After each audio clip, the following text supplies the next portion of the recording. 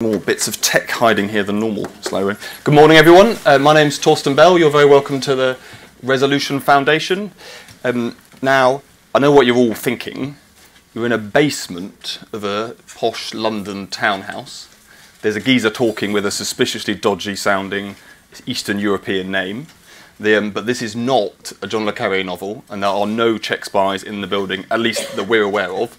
If you are a Czech spy, if you leave now, it'll make everyone's life a lot easier, or should do. Now, we're not here to talk about that. We're here to talk about the outlook for living standards for families in Britain today, and more importantly, what we can do to improve it. Now, the order of play. Now, we have published a long report today. I know you've all read it twice already before you've come, but it's on the website. I'm not going to show you all of that today. We're going to give you a short presentation, giving you the headlines, though, of what our projections for the next few years of living standards for families across Britain looks like, the highs and the lows. Then John McDonnell, who is the Shadow Chancellor of the Exchequer and doesn't really need a full introduction to you all, is going to tell you how a Labour government is going to, or would try to improve against those forecasts, because, little sneak preview, they're not very perky. And then Stephanie, who is head of Bloomberg Economics, the Bloomberg and the economics are in capitals, because she's in charge of an empire in Bloomberg now, is going to give us a response to that. And then we're going to have a Q&A with you, because if we haven't given you the answers to how we improve things, maybe you'll have worked it out over the course of the 45 minutes, and you can tell us the answers. So that is the plan. So we'll kick off with a kind of just reminder of what has been the roller coaster of living standards in Britain over the last decade. This is just to show you two things, really. The living standards were bumping along at around 2% growth per annum pre-crisis, particularly fast at the end of the 90s and the early 2000s, a bit slower in the middle of the 2000s. Then it turns out, if you didn't already know, that the biggest banking crisis in British history is really bad for living standards. Those are the bars going down in the middle.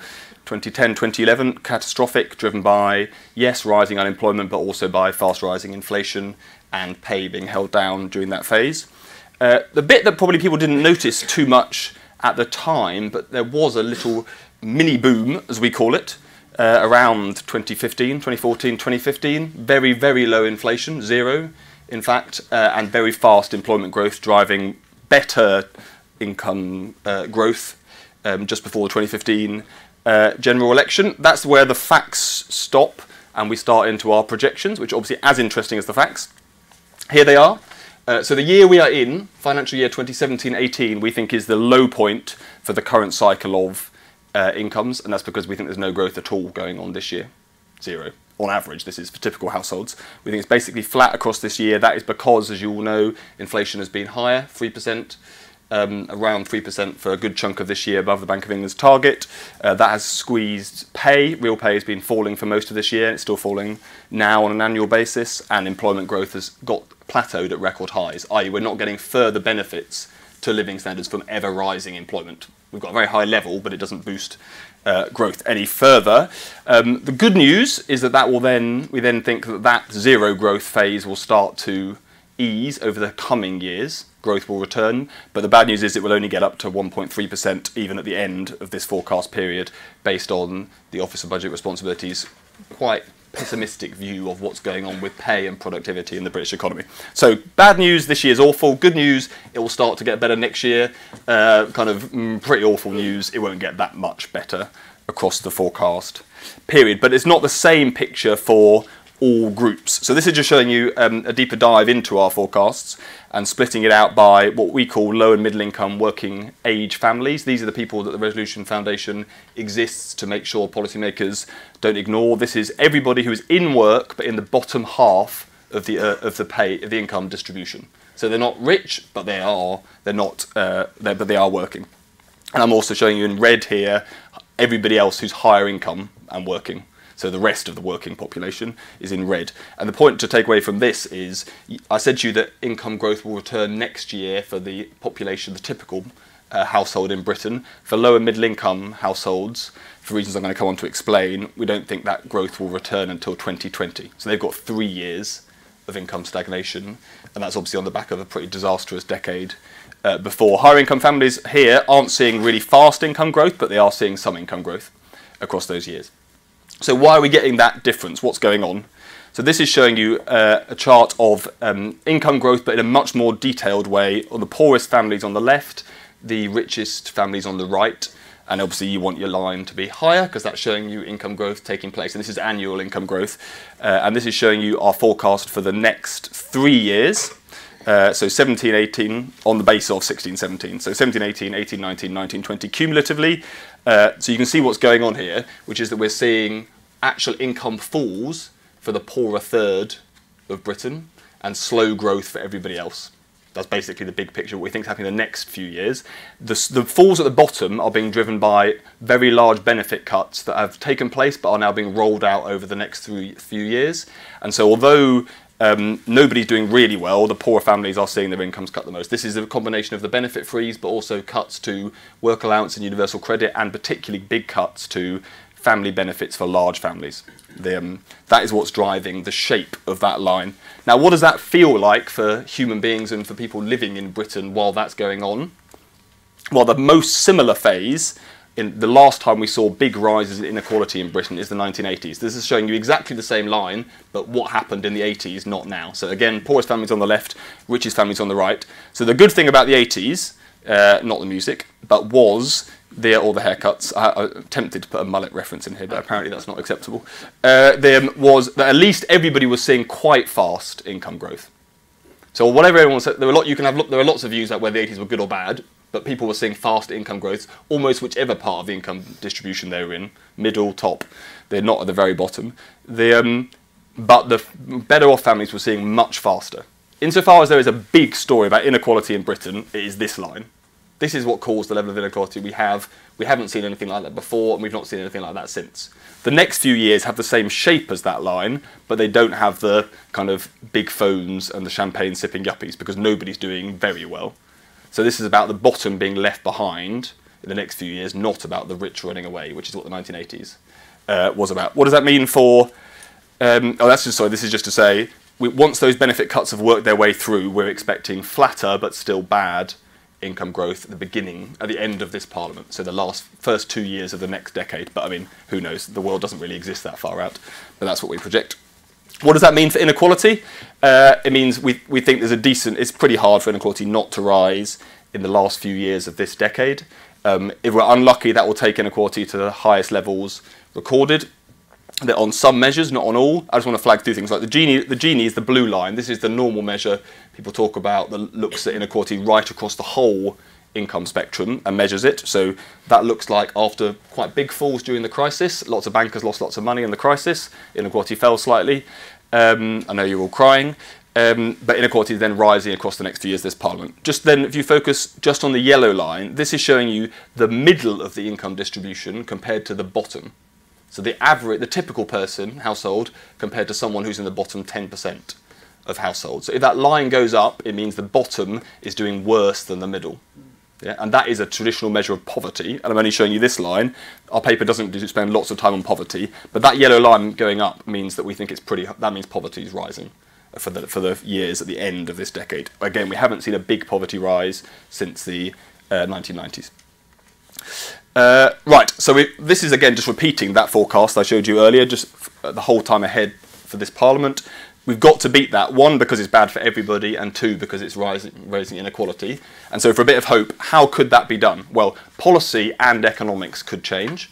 Policy could change like this. This is just showing you an illustrative package of reversing a load of welfare cuts, fully funded by some tax rises.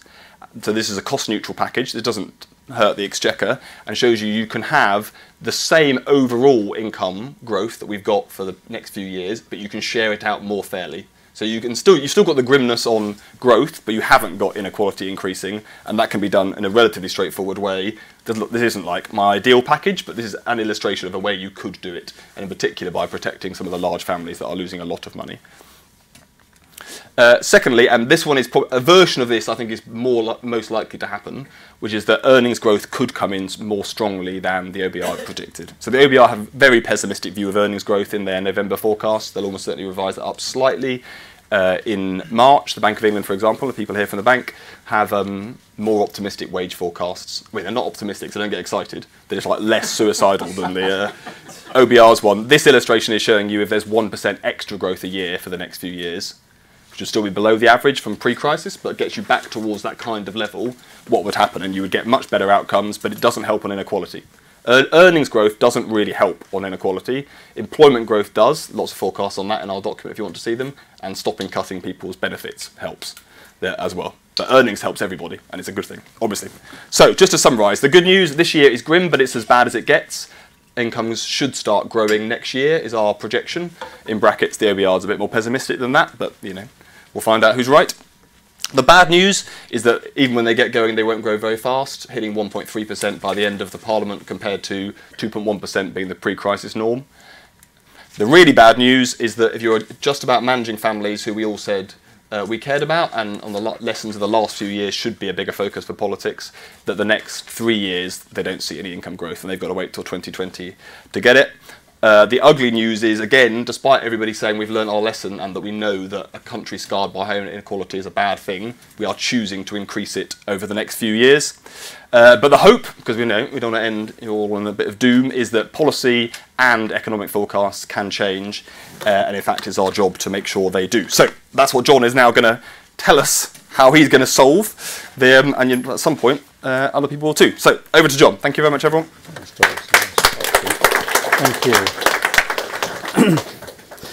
Can I avoid all KGB jokes for the time being, if that's okay, Torsten? You've tempted me, but I won't. Can I thank Torsten as well for the invitation to speak, and also for the work that the Resolution Foundation does, both in preparing and presenting this research, but also acting as our sort of statistical conscience in terms of policy making for all political parties. I'm grateful for that. What the research does, it confirms what some of us frankly have argued for most of this decade, but whose truth I think is now unavoidable. The austerity measures pursued by successive governments have been an economic disaster, not only for the performance of the economy as a whole, and this really should be our primary concern, actually the people's living standards too. The analysis presented here confirms that working people, and those on low and middle incomes especially, have suffered the worst decade for living standards for generations, perhaps as far back as the Napoleonic Wars. And the prognosis for the future is, well, similarly bleak, with at best marginal recovery, but for many stagnating living standards. But the Resolution Foundation set the title for this discussion of beating the forecasts. In some ways, it shouldn't be too hard to get the better of an economic forecast. I always like that J.K. Galbraith quote that economic forecasting exists to make astrology look good. But the argument presented here by the Resolution Foundation, based upon the official Office for Budget Responsibility forecast, is of a different kind, I think. We're not dealing here with a short, sharp shock of a recession or a sudden financial crisis. I think it's more like a long-term chronic illness that the British economy suffers from that we have to address. And this illness predates the decision to leave the European Union, although I have to say the lack of direction and political uncertainty the Conservatives have brought to that process has unquestionably exaggerated and exacerbated these issues. Even this government has managed, though, to identify some of the symptoms of the illness, starting with exceptionally weak productivity growth. Steady improvements on productivity, meaning steady improvements in the efficiency of production, have been the motor of economic growth for industrial capitalism for over 2 centuries. Improvements on productivity over time have led to huge and sustained improvements in the standard of living for most people, and it's the only way over the long term that capitalism can sustain these improvements. Yet what we've seen in the UK in particular is that the crisis of 2008 seems to have led to a slide in productivity and economic growth.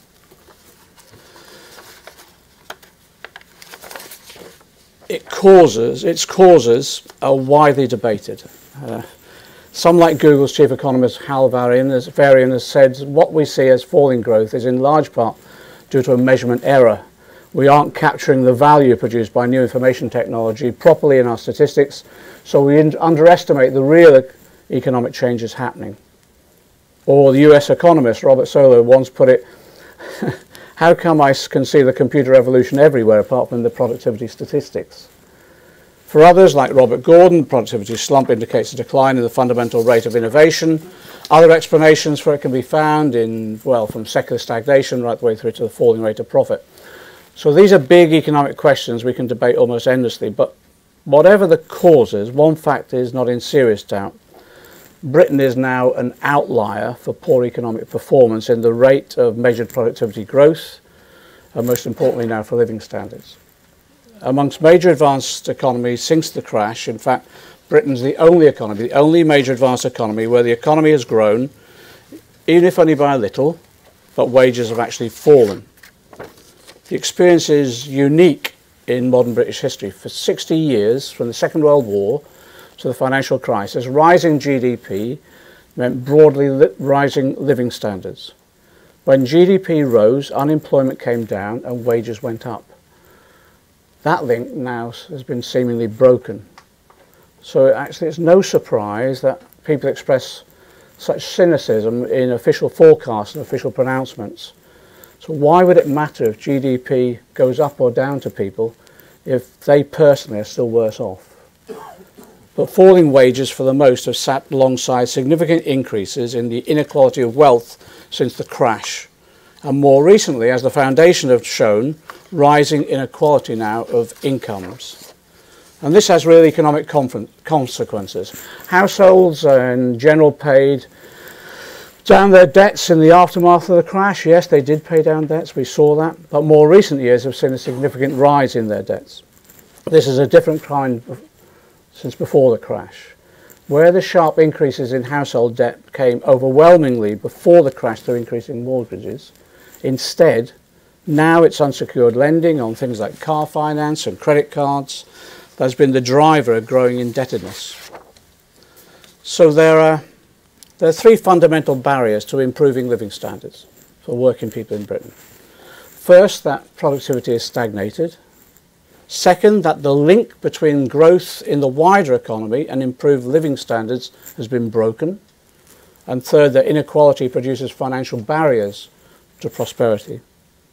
So none of these fundamental issues, I don't think, can be properly dealt with by simply the redistribution of incomes, although, well, through taxation and spending alone of the kind we've seen by past governments in the past.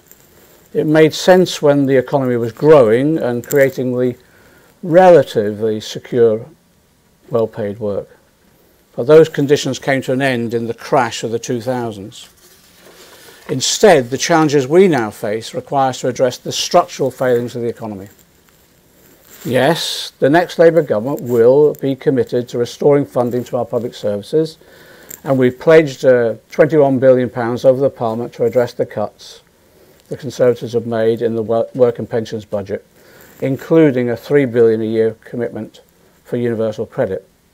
And we'll do that, yes, we'll do that through making sure we have a fair rate of taxation that's paid for by those wealthy people and businesses that can afford it. And we'll also do it by ensuring corporations and the wealthy pay their taxes. And the Tax Transparency and Enforcement Programme we presented at the last election will be the most comprehensive anti-tax avoidance programme ever implemented by a government in Britain. But 7 years of Tory austerity have dragged our public services in some areas to an existential crisis. The figures for local government are truly shocking.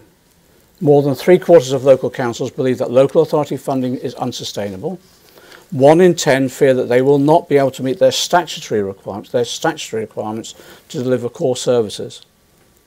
And I have to say it's not remotely good enough for the Chancellor to try and sneak through his spring statement, due in just over a month, without addressing these key issues. So today I've called upon him immediately to bring forward the funding needed to place our local authorities onto a sustainable financial footing for at least the next year.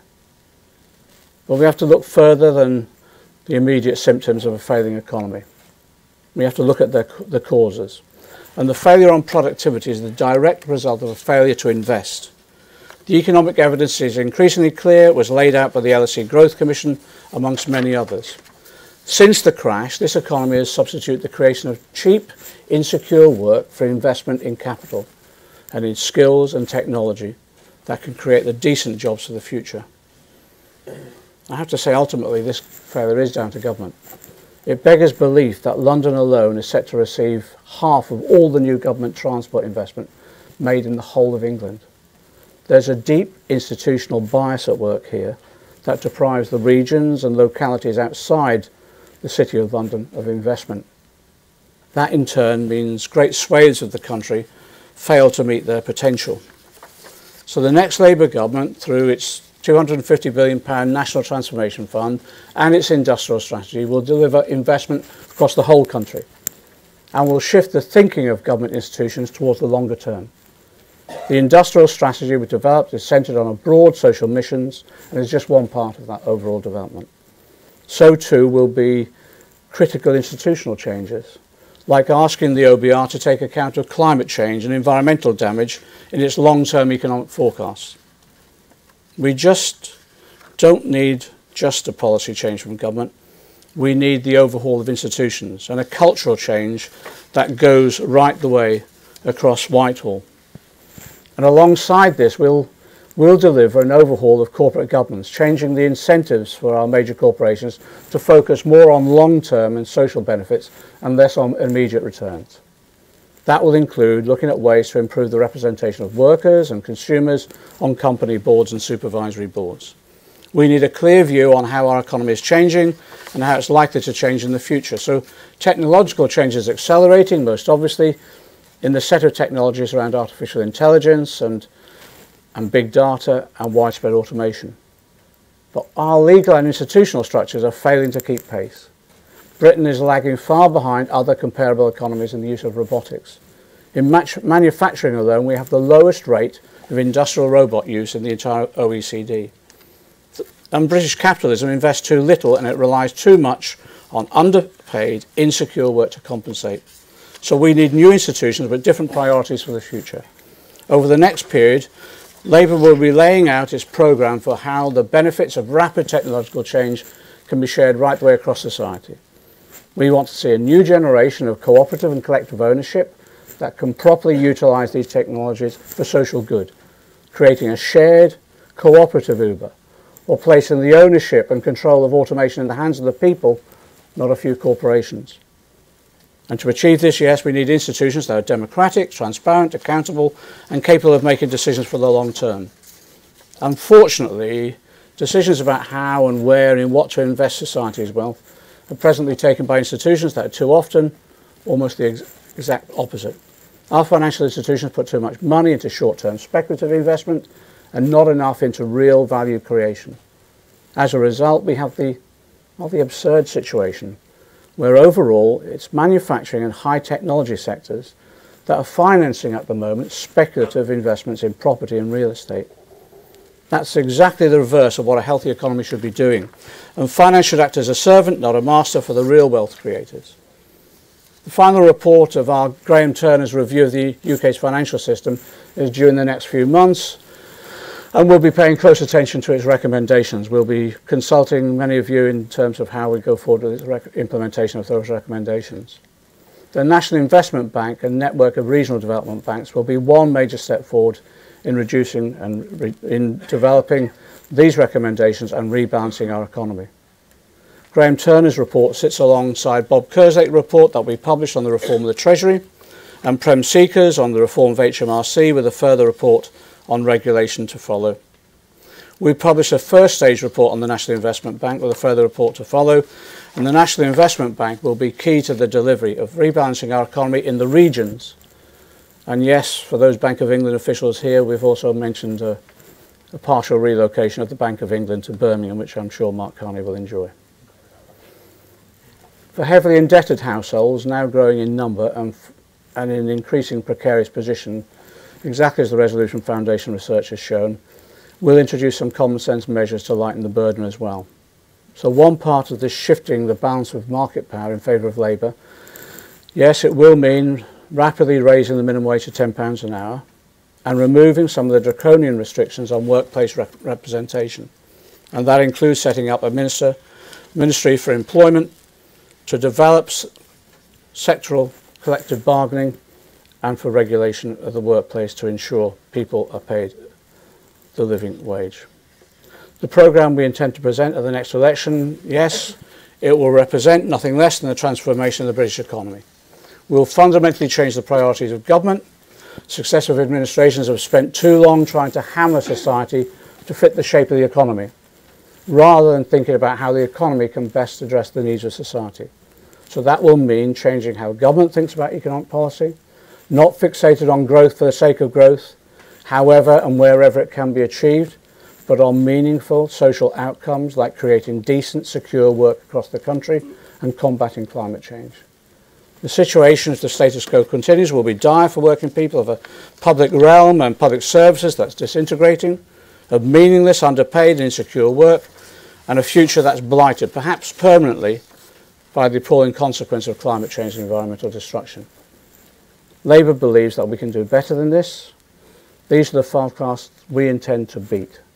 So the potential is there to create a society, just to be clear, that's radically fairer, radically more democratic, radically more equal, based upon an economy that's economically and environmentally sustainable, economy that's prosperous, but where that prosperity is shared by all. That's how we'll beat the forecasts set out in the Resolution Foundation's report today. Thank you. Thank you, John. It's nice to end on "we can do better," because history and every other country around the world right now kind of proves we can. Just one question before we turn to Stephanie, which is your basic argument is that what Britain needs is a big structural shift, not just sticking plasters or amelioration of particular policy mistakes now. So when you're giving that message to the British public, when should they expect the forecast to start being beaten? Say you're in government tomorrow. How long does structural change take to turn into human beings getting better off? I think people will recognise the results rapidly. The results of them having a say in terms of their workplace. Them being able to ensure that they can be properly represented and negotiate a decent wage rise. A real living wage being introduced.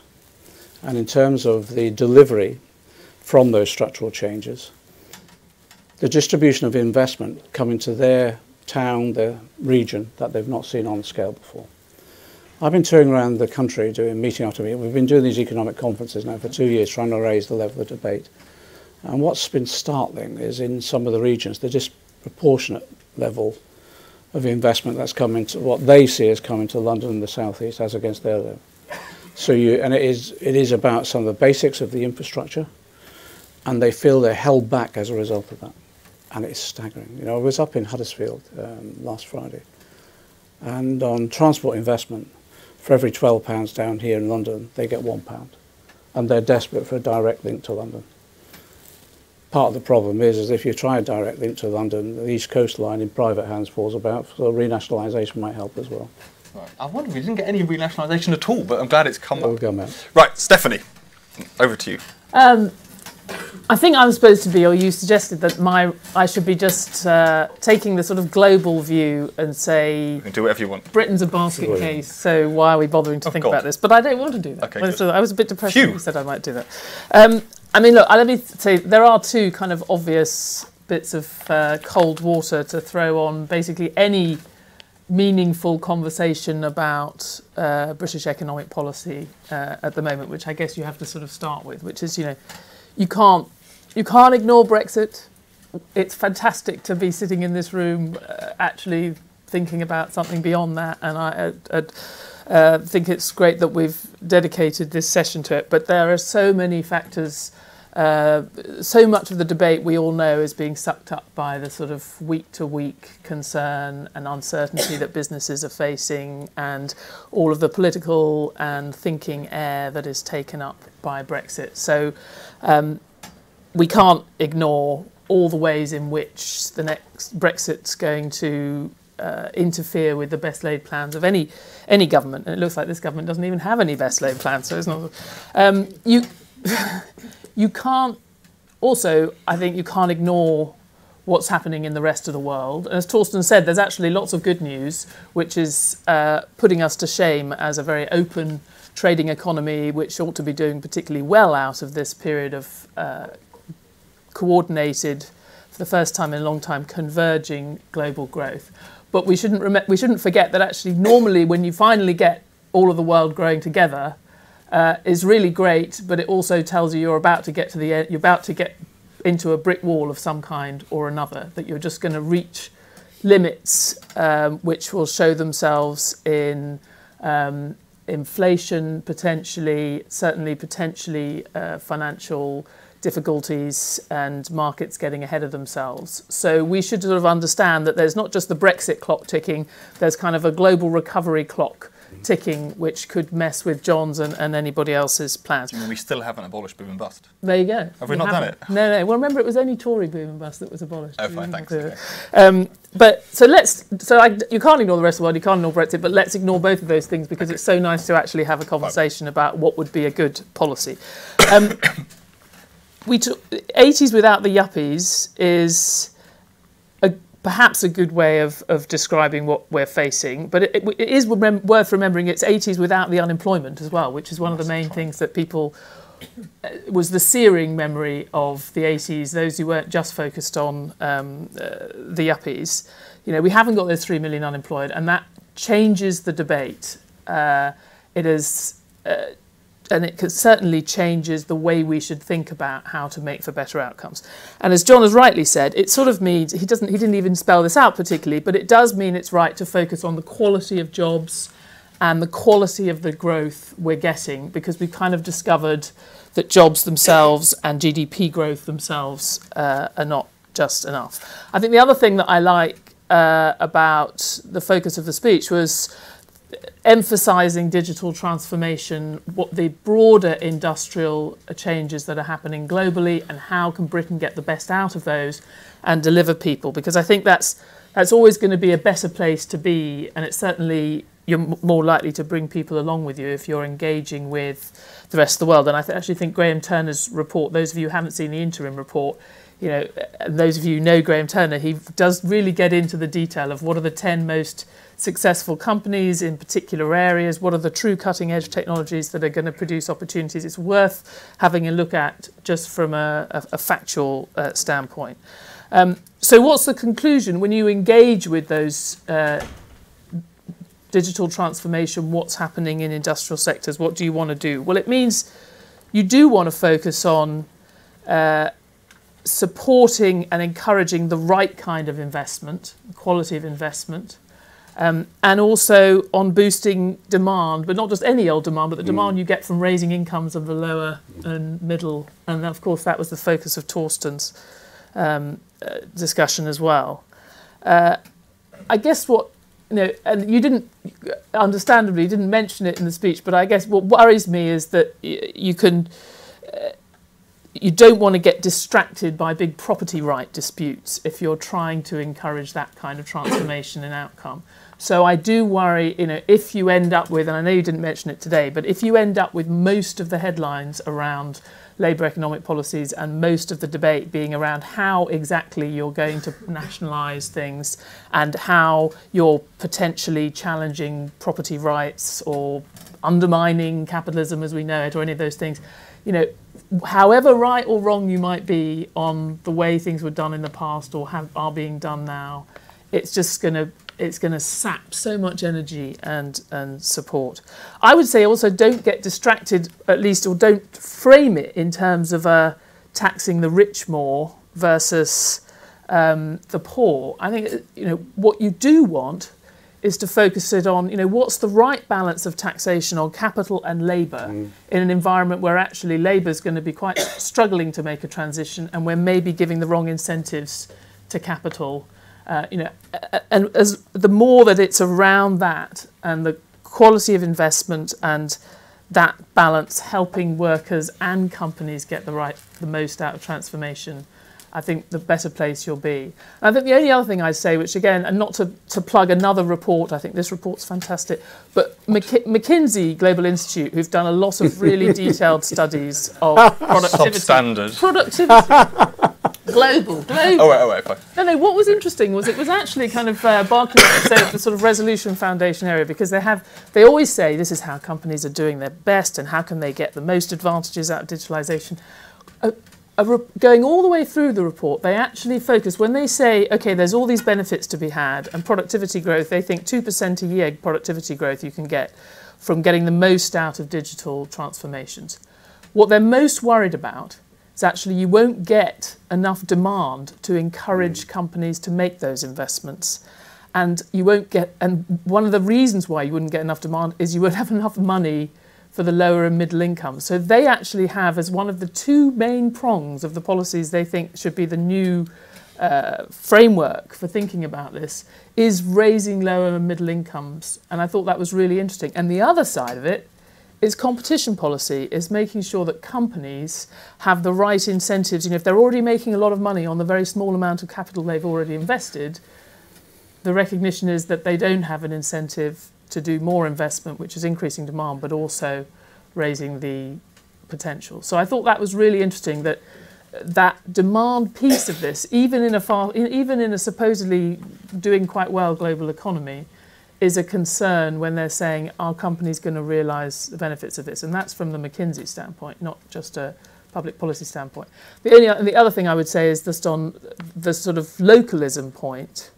And some of you know I was involved in the Inclusive Growth Commission working with cities, and I don't think we didn't do enough on this.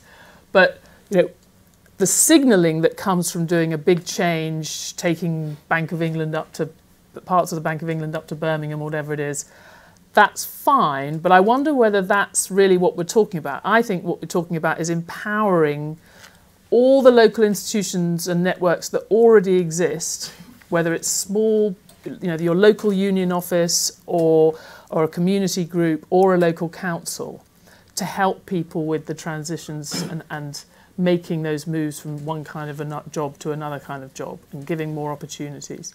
Because that's what we've sort of systematically undermined. You know, all these, it strikes me, the countries that are furthest along in digital transformation, the US and potentially the UK, are actually the ones that have done most to undermine the local institutions that would help people make those transitions. And creating a big new one, and lots of big new regional investment banks and everything, my bias is that's going to do less than actually just empowering the networks you already have and saying, actually, we want to help these people to be helping people make those difficult transitions.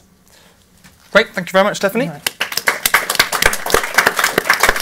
Why don't we pick up a few of those to get us started, and then everyone can be working out their answers to beating the forecasts. I hope you've got them.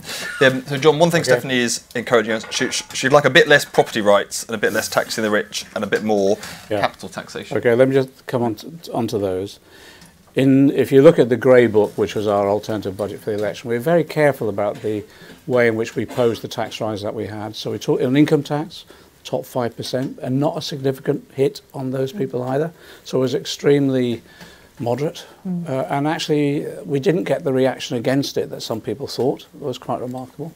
So then in terms of corporation tax, it was simply restoring some of the cuts that had gone, but not going back to the original level under New Labour in 2010. So again, I think we were relatively moderate on that, and it gave us sufficient income to look at some of the key issues that Torsten's raised about what's happened on universal credit, etc. So that actually was quite well received, because we were able to promise 95% there wouldn't be an income tax raise, and we wouldn't hit national insurance either. We've held to that.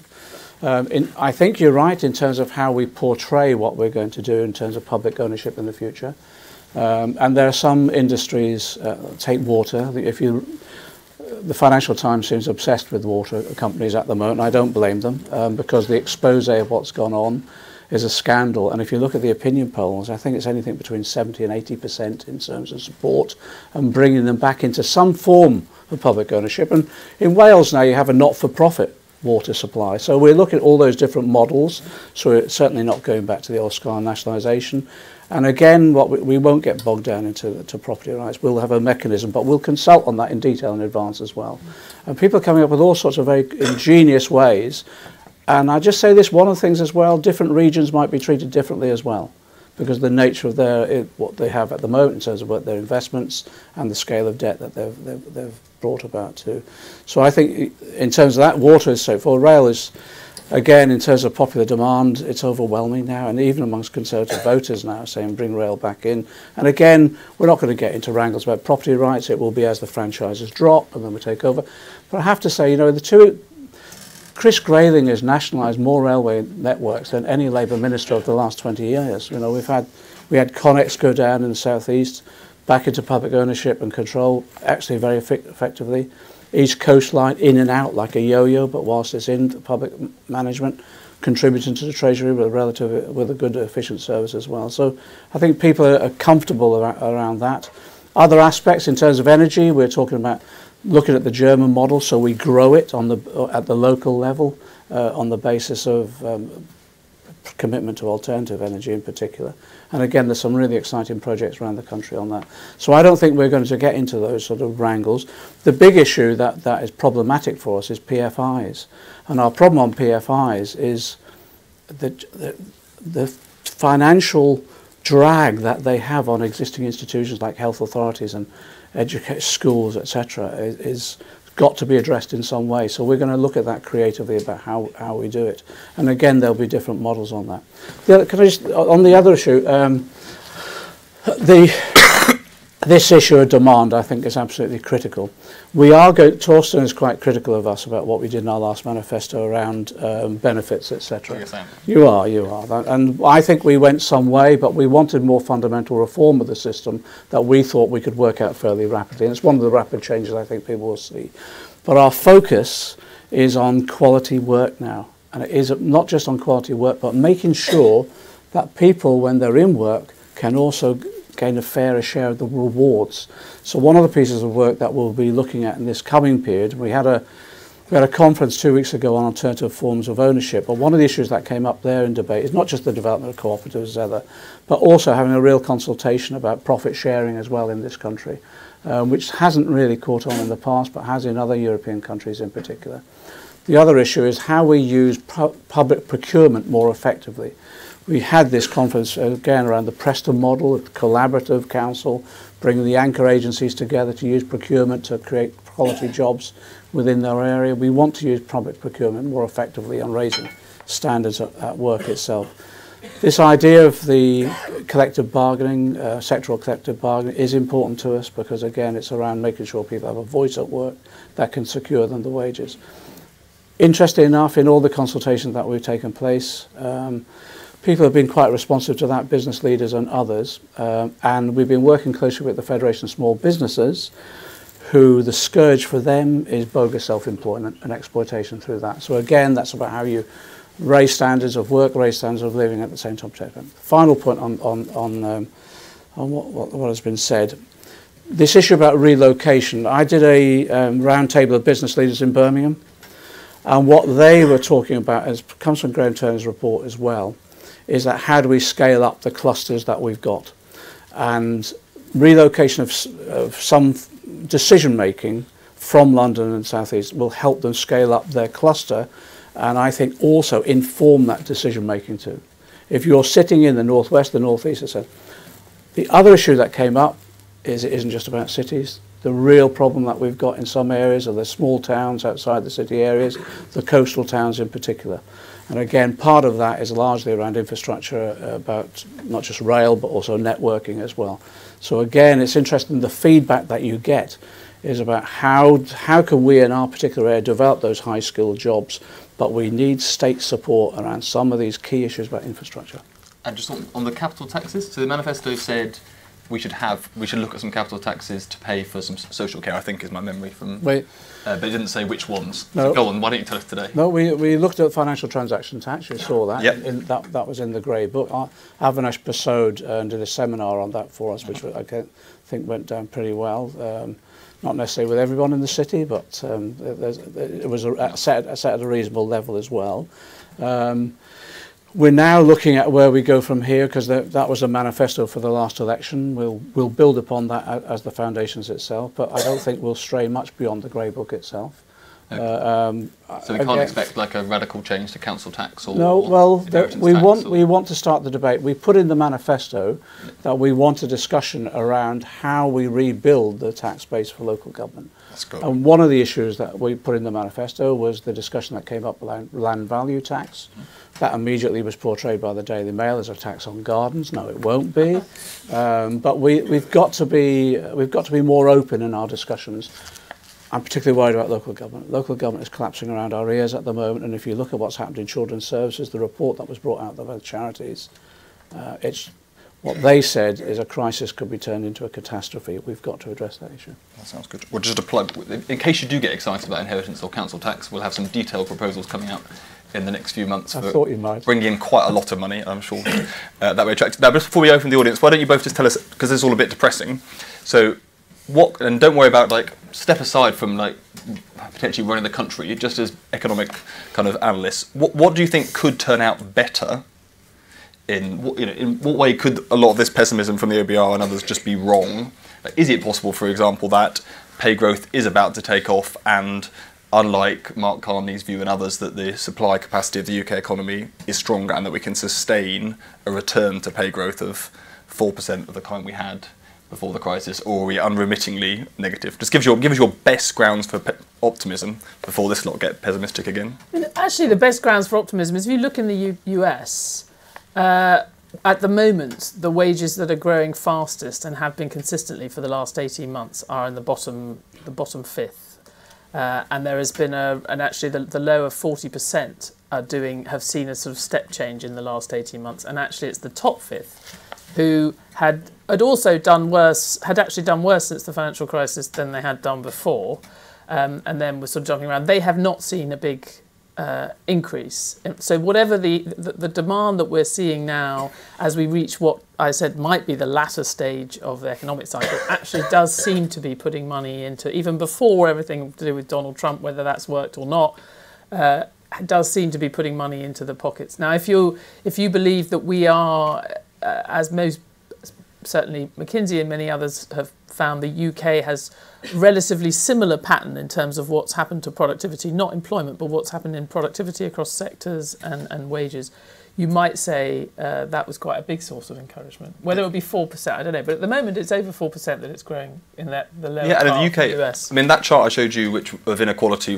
income inequality going up in the UK at the moment, that line is doing, if I drew that chart but for earnings, not for incomes, so poorest earners on the left, richest earners on the right, the poorest earners are getting by far the biggest pay rises over the last 2 years and will do right through to 2020 in the UK. So we are, insofar as we are pre-distributing incomes right now, the labour market is, and because of very high employment you mentioned, which benefits poorest households the most, we are pre-distributing equality, and then we're coming along with tax and benefit changes that clobber the poor and undo it. So that chart I showed you showing income inequality rising is despite earnings inequality falling faster than it has fallen in any time in measured history. We'll probably we need to, Adam, where's Adam gone? Adam, we need to publish the thing this afternoon. We're pre-distributing equality at the moment, and we are redistributing inequality, and that is the opposite of what we all thought happens in modern economies. Now, the state is doing some of the pre-distributing via the minimum wage, so it's not all that. But 7% pay rises for the bottom over the last 2 years, compared to like 2 for everybody else. So we don't really know what's going on with the top 1%. They don't tell us very well. Anyway, John Coleman, optimism. What's your best optimism? I can't give you that, I'm afraid. Oh, right. I think the best I can go to is I think the OBR report on the spring budget will either demonstrate a marginal increase in the pessimistic predictions, but I think it'll be marginal. Otherwise, it'll be rather stagnation.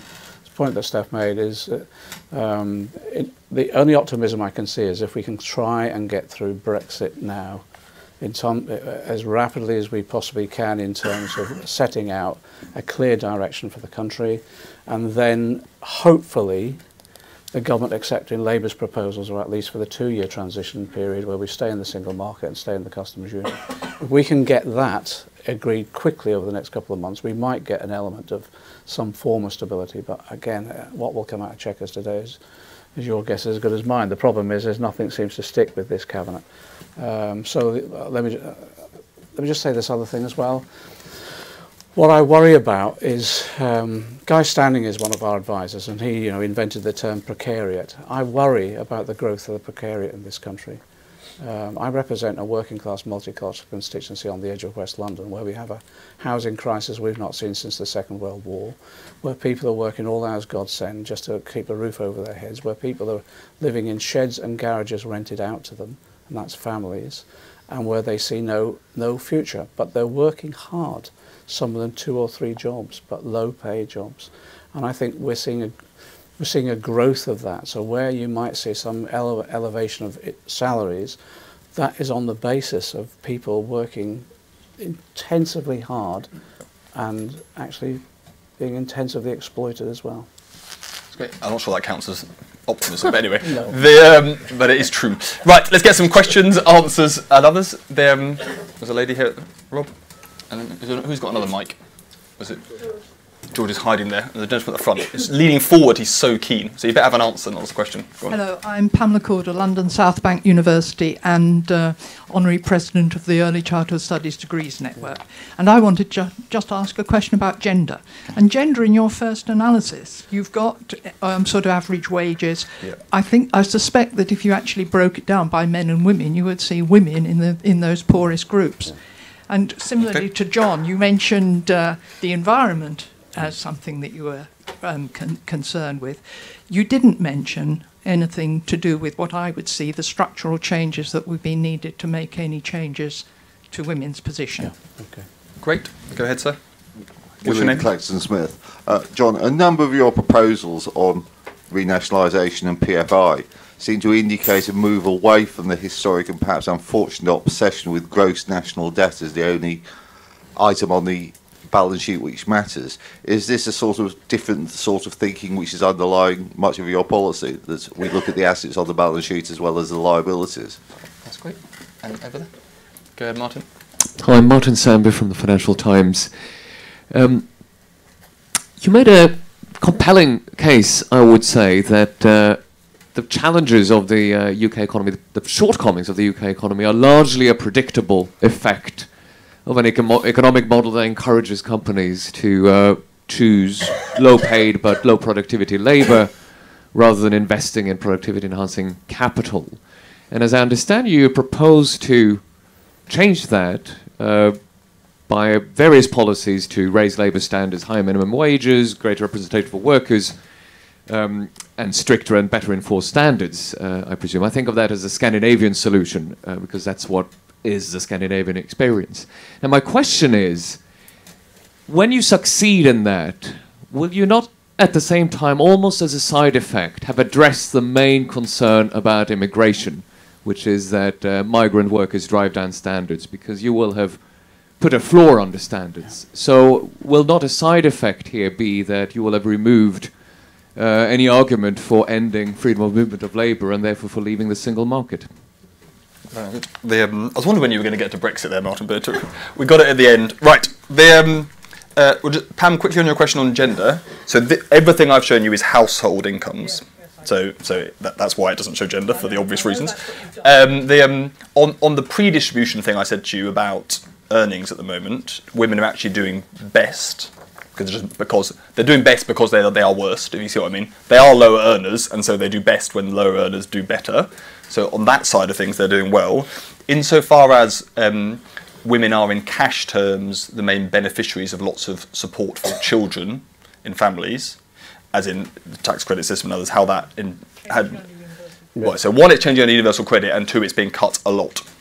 And so the tax and benefit stuff does affect women the hardest, particularly if they have a lot of kids. And I haven't shown you this, but in the report we touch particularly on what's likely to happen to people with more than 3 kids, and particularly to Bangladeshi and Pakistani families who look like they're set to see the worst income growth over the next few years, insofar as we can say. So, but yes, there's lots of other things to come in. Do you want to come in before John deals with a raft of No, questions? I thought they were all for John. They're all for John. Fine, no, that's a bit of a cop-out. Right, come on then, John. So, John, we've got gender renationalisation. Let me just come on to that. We work closely with the Women's Budget Group. Their analysis, it's also 86% of the cuts have fallen on women's shoulders. That's why if you look at what we put forward in the Grey Book and in the manifesto itself, that addressing of those issues, particularly around welfare benefits in particular, but also this isn't just stereotypical, but the reality is around social care in particular. And the Women's Budget Group did a report which was excellent about the investment that can go into social care, particularly with regard to pay and practices that go on.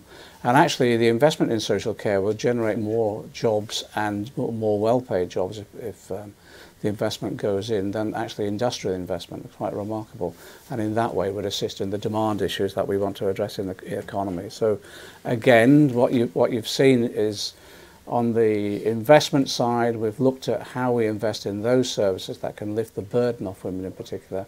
In addition to that, how we address the benefit issues that have hit them significantly hard. We've also, obviously what we've tried to do is in terms of our development of equalities legislation is to ensure that we tackle the gender pay gap, not just by reporting but active enforcement as well. That's one of the ideas around having an effective Ministry for Employment so that you do get proper enforcement of those issues as well. The other aspect goes into all the aspects around skills training as well, and how we're now, I'm not sure if it's the right expression, different people use different expressions, but we're now going through this exercise, working with people like the Women's Budget Group, how we gender-proof all our policies, how we examine their implications for them, for women in particular, and how we draw upon that expertise. And you'll see in the development of consultations in the coming months exactly how we want to go about that. Yesterday, even in the finance bill, we raised the whole range of and Dawn Butler led this. It was a historic occasion. She was not a member of the Treasury team. She's our Equalities Shadow Minister, actually spoke on a finance bill on the introduction of equality assessments into the financial measures brought into that finance bill. And that's what we'll do in every approach that we do in the future. With regard to the how we're addressing the deficit, we've introduced our fiscal credibility rule, very straightforward. We don't borrow for day-to-day expenditure, but we will borrow for future investment. And yes, it is basically straightforward O&S and accountancy rules that if you do bring something into public ownership, you're acquiring an asset. And our argument around these assets as well is that they're all profit-making, and on that basis they'll cover any debt that we incur as a result of them bringing into public ownership. And it's just has historically been about hiding debt off balance sheets. It was, but don't let me traduce the reputations of past Chancellors of Exchequers on this matter. But look at the. I think he already has. I know. But look at what happened on London Underground. The National Audit Office report on London Underground. PPB brought back in-house. NAO report, £470 million worth of savings. So again, there are issues there where we think, because of the high proportion of debt on these PFIs, the potential for renegotiating that will save us money in the long term and enable us also to stabilise the services upon which the PFIs are now a drag. And example after example comes from that, and you saw what happened with at Barts, where Bob Kerslake resigned as a result of the funding there that was taking place, and a lot of that was to do with the PFI that was imposed upon them. Okay.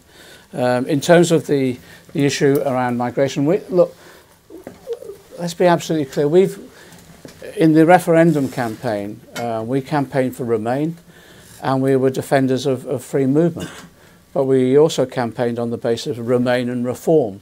And therefore there were issues around free movement and other aspects of the EU that we wanted to see reform, which we felt could overcome a lot of the perceived disbenefits that people saw and motivated them towards the Leave camp. We still feel that view. We think that on a lot of the measures that we can introduce to ensure that we have proper skills training, that we can meet the needs of our economy from our own population as much as we possibly can, but the way in which we ensure people are properly paid, that we have proper trade union rights and recognition in this country that will enable sectoral bargaining and therefore undermine the ability to undercut wages. A lot of these issues will overcome some of the concerns that people have had about immigration in the past, of course. And that's why it's never been a key issue for us in terms of why people have been motivated into the Leave, because we thought we could overcome these issues anyway, and we still do. There are a whole range of other issues, obviously, that people were concerned about when they voted to leave, and we will seek to address those and reassure people. We respect the referendum result. We respect that. But what we feel is that in developing a new relationship with Europe, we can gain many of the benefits that we have in the EU, and we can overcome most of these perceived disbenefits that people had, like the concerns they had about immigration. Martin, your question is, if that all happens and it all goes cosy, why can't we just keep freedom of movement as it is, basically? Is that your... So if you were in government today, would you want to? No, it was further than that, wasn't it? It was about... Yeah, why don't we just remain within the single market? Oh, the lot, you want the lot. Okay. Because I think, as I say, we respect the referendum result, and I think many people who voted for Leave and others may not feel that's respecting the result itself, because we have to adopt all the 4 freedoms. We think we can develop a new relationship with Europe which overcomes many of those perceived disbenefits, and that's why we think we can get as close to the single market as we can and gain the benefits from that single market. Great, let's get some more questions. There's a gentleman right in the middle who's, given it's cold, has got a puffer thing on, which is very sensible. It's not cold in here, I hope. And then the gentleman on the left there. Go ahead. Hi, Simon Jeffrey from Centre for Cities, and that covers the big cities, Birmingham, Bristol, but also down to your Mansfields and Burnleys and Blackpool. So we cover the whole range of places, not just focusing on that big metropolitan areas. It was really good to hear your focus on, the impact of technology and artificial intelligence. That's something that we've looked at, and the history of automation has impacted different parts of the country differently. The South has constantly gotten the best of it and the better jobs that have come from automation, and it's been northern places that haven't. My question to you is, the focus in your speech that I did hear on regional disparity was strongest on transport infrastructure, when actually it's the skills that is the barrier to these places to having the greatest benefit from this coming wave of automation. So, talking about Huddersfield, where would you have your priorities? Would it be on a tram, on trains, or would it be on what we think is the bigger disparity, which is skills, and that's adult education through to the actual the early years and the primaries and the secondary schools that are part of the divide? Great question, gentleman over here. Thank you, Liam Kelly. I'm a housing consultant. John made a reference to land value tax. I'd like if you could elaborate on the practicalities of implementing that, and I'd also be keen to hear Stephanie's perspective on it. Great. Everyone else? Richard Partington from The Guardian. I know we've spoken briefly about the single market there, and it seems as though Brexit is a huge issue when it comes to beating these forecasts, as we've seen from the leaked government documents. One element that might be able to encourage businesses to invest more in productivity-boosting enterprises is more clarity on whether the UK remains a member of a customs union. Is that something which the Labour Party would like to guarantee? Very good. And there's a lady here. Thank you very much. Liliana Pop, an independent researcher. I just wondered, again, on the question of Brexit, are there any circumstances under which you would see a second referendum as being justified? All right. Why don't you kick us off on... You can give us a view on second referendum if you want, and land value tax. Well, land value tax is... look, I think if you did a poll of economists, 99.9% would favour some form of land value tax, and would certainly favour increasing the general burden of taxation on land relative to where it is now. But I think there's a... if you did a similar poll of governing politicians, you would find 99.9% were not willing to introduce one. And I can't help noticing the contrast between those two. There have been times where governments have had the wind behind their sails, all possible incentive and political capital to change, even move in that direction, and they have either chosen not to or been hugely punished for trying to do that. So I think it's one of those areas. I think for us, what is a great shame is to have actively moved in the opposite direction over the last few years, particularly not just in the refusal to do the revaluations on council tax, but also in the moves that have been made on inheritance tax. Clearly, and any kind of global discussion around the balance of taxation on capital and labour, any of those things, you would be moving in the direction of greater taxation of at least inherited wealth, which is in the UK would be primarily property wealth, and better basis for land taxation, if only to help local councils. All of those things seem to be blindingly obvious, but if you're the gentleman to my right or any other person who's trying to win power these days, I think you have to pick your battles, and if you're going to do that, you have to do it in a very clear way where you think you know what your arguments are going to be. And even then, I would argue the last Labour government's one was as good a proposal as you might have had, and I think it, going back to what I said at the beginning, the way that debates can get distracted by one issue, that particularly this question of retroactivity. You know, anything that seems to hint of retroactive, well, I bought this house, I didn't know you were going to tax it that way, it is where you get into enormous trouble. And that's why it still makes me worried when John's talking about, well, we're going to treat different water companies differently. I'm sure they deserve to be treated completely differently. But if you do that, you're going to start this whole other debate. Do you really want to get into that? Because you're questioning the basis of under which people enter contracts, etc., etc. Are you in favour of another referendum for a laugh?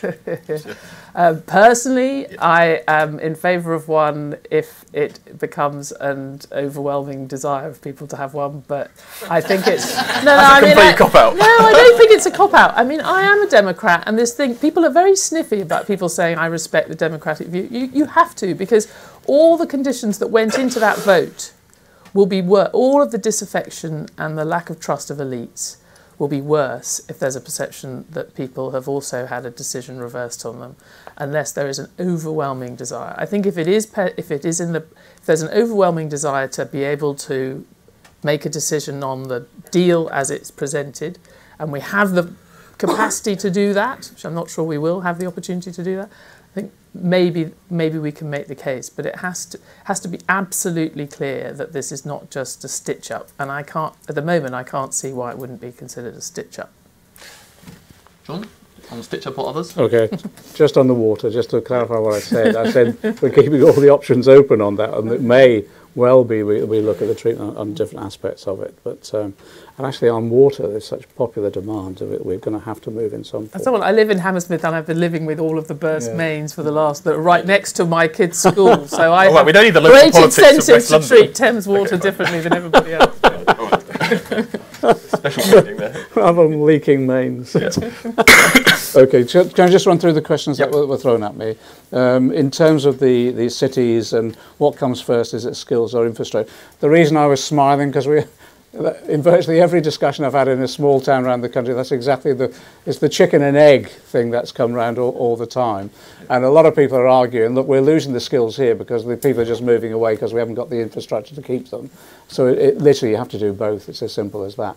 But all the places that I've been at, I tell you, the potential is enormous. Most of the smaller towns I've been at, the host has been largely the local authority, but often it's been the local university or the local FE college. And they just want to display the potential that they've got and the skills and the little niche markets that they begin to develop around the skills that they're developing in that particular education institution. And so I just think we're awash with the potential, and part of the potential is being wasted because we haven't put the digital or transport or other forms of infrastructure in. So I'm afraid skills and infrastructure goes hand in hand. And also the importance of the infrastructure is that it reflects the regional needs, and that's why this issue around localism is absolutely significant, about letting people locally, and local businesses, trade unions and the local community representatives coming together to work through their own economic plan for their particular area and what their needs are, and try and get that level of communication to decision makers. That's why relocation and devolution of decision making is one of the key aspects for us, so they fully understand what's happening on the ground. In terms of land value tax, it's been knocking around for years. We've been debating it for years, exactly as Stephanie said. Up until now, it's never been. Politicians have never been able to sell it properly in a way that's gained sufficient support for implementation. But I think because of the issues that we're facing at the moment, particularly around the funding of local services, there may well be a window of opportunity to have a rational debate about this. And there may be an opportunity of piloting some aspects of this as well as you go into government. But again, it's a tough one. It is a tough one, but it's a tough one that's, I think we're at a stage where the decline in terms of funding to local government and the consequential effect on local services, many of them are in crisis, means that I think people are now willing to consider more radical solutions than they have in the past. In terms of let's go back to Brexit. Look, in terms of whether we have another referendum or not, I was asked this question, I think, on Mar or Peston the other week. We respect the existing referendum. We respect that. I'm up for any forms of democratic engagement, to be honest. My view, if we were going to have, I'd rather have a general election, to be honest, than a referendum. The referendum sometimes can be everyone's concern or worry going into one particular vote rather than actually addressing that particular issue as well. There needs to be a wider debate about the future of the country, setting our future relationship with Europe in that context. That's why I'd prefer a general election. But we're keeping all options open, and we'll see where we go. Interesting enough, on all the polling that we've seen, analysis of polling that we've been doing in recent weeks, and drilling down into it, there hasn't been the shift. There hasn't been a shift. It's virtually 50-50 at the moment. There have been some shifts. What I found fascinating from the analysis of all the polls, there's been some shift, but it's been both directions. And so they've cancelled each other out. So it is virtually the same as what was at the referendum. And what I worry, and this is the politician talking, what I worry about is if we go into another referendum anytime soon, you'd be opening up the potential for some of the right-wing xenophobic politics that we saw from UKIP and others, and I don't want to see that opened up again. I think we need a much more rational debate. In some instances, you know, we're having the rational debate about Brexit now that we should have had in more detail before the referendum itself, and that's what we've got to encourage. And I'd rather have a debate now about the future of our country and the future of our country in the context of its relationship with Europe. And that becomes much more visionary, that people can then understand and have a better view on, rather than that one particular question itself. But coming back to the customs union, you know our position. Our position is, yes, we want to see on the table a customs union negotiation, not the customs union at the moment. We think there could be a reform. What we've said consistently is I think a customs union is the way forward, particularly to solving some of the issues around Northern Ireland. What we're concerned about is the government have ruled even that option off the table. I think they might have to come back and address it. Great. Right, let's get a few more questions, and then we're going to release John to the outside world. There's a gentleman here. You've got a microphone coming. Wait a second. Joe Nadouville. I've got a question about social care. Social care is chronically underfunded, and there's no sign of that changing anytime soon. Yeah. Would you consider revisiting the Dilnot report and trying to increase funding that way? Yeah. Great. Yeah. Get another question. Over there. Hi, Matt Dathan from The Sun. Just on the customs union, do you accept that staying in a customs union, John, would mean that a Labour government wouldn't be able to strike new trade deals with the rest of the world? And just a minute ago you said you're not in favour of staying in the customs union at the moment. So what did that mean? And sorry, you misread me. And sorry, one final question. Yeah. Did you ever meet Czech diplomats in the 1980s? In this basement? No, anywhere. Anywhere, right, fine, okay. Well, you've done work. It's taken us quite a long time to get there, so you've done all right. We've done all right getting there. And you didn't have a dodgy KGB joke either. Your Sun headline writer will be very upset. You didn't get a chance. Right, okay. Anyone else not of the male persuasion want to finish us with the last question? Look at you all. Look at all these men. You're a man. You're everywhere. Right, that's it. Well, let's wrap up there then. Let's just take those two. John, social care, cash, a customs union, and checks. Barbara Keeley is leading for us on social care. She'll be undertaking a more detailed consultation around this whole area. We're going to look at the Dilnot proposals again. In fact, I think Barbara's trying to have a conversation with Dilnot to have a proper detailed discussion about that. And we're going to keep all the options on the table and have a proper consultation. See what we can do in terms of immediately urging the government now for more funding around this is a spring statement, not a spring budget, but what we're saying to the Chancellor, you've got to address some of these issues now because, again, social care is collapsing at the moment. We put in the grey book a 2 billion to get us through this year. We think at the moment, the way things are going, particularly some of the closures that might happen as well, there needs to be immediate investment again. it's one of those things that's coming up through local government all the time as well. It's one of those basic civilizing foundations of society that's collapsing around our ears, and in our constituency surgeries it's happening all the time now, particularly around elderly social care. But can I say also, if you look at the children's services aspect of social care as well, the charities as well as the local government association, I think on a cross-party basis, have raised the issues around children with special needs and access to support that they have, which is being withdrawn and cut. We've also got record levels since the 1980s now of children coming into care, and part of that is around the cutbacks and early interventions. And this is no cost saving, because if you don't have the early intervention, it costs more when they go into care itself. But again, we'll be pressing the Chancellor for some moves, even though it's not a spring budget. We're saying it should be, and you're going to have to do something urgent around social care in particular. Okay. Let's go back to the Customs Union. When I said the Customs Union for the moment, it wasn't for the moment. We're not supporting membership of the Customs Union, but we are looking at a Customs Union. And the reason we're saying a Customs Union, because we don't want the same asymmetric relationship that Turkey has got. What we would want is to negotiate around our ability, therefore, to influence the trade negotiations that would take place on behalf of us all, both ourselves and other European countries, in terms of trade via a customs union, and that will be the discussion that we want to open up. No, I have not met any Czech spies, etc.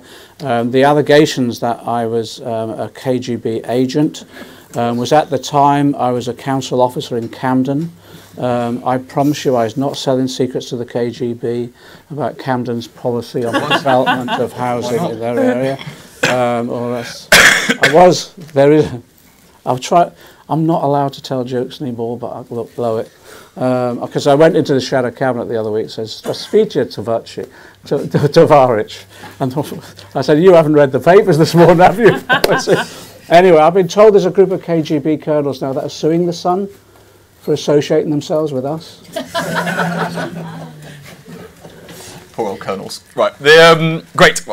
On just going back to where we kind of started in some ways, and you spend, some of us spend time in Stoke, you get to spend time further around the world. But when you look at kind of where we are now and Britain's relative underperformance in the context of that coordinated global recovery, what's your gut feeling about whether we last as underperformers or we pick back up and catch up, assuming we don't get your boom and bust happening? No. I mean, I think that the irony is that we're getting the best out of our trading relationship with Europe in just these 2 years. This is when you get more coming in from exports. Exports have been doing pretty well.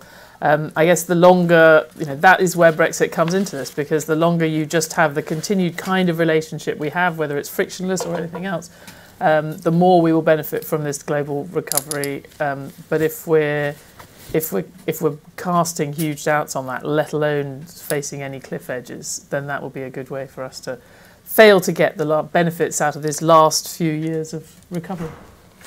Great, that's suitably grim to end on. Look, can we thank our panel for coming today?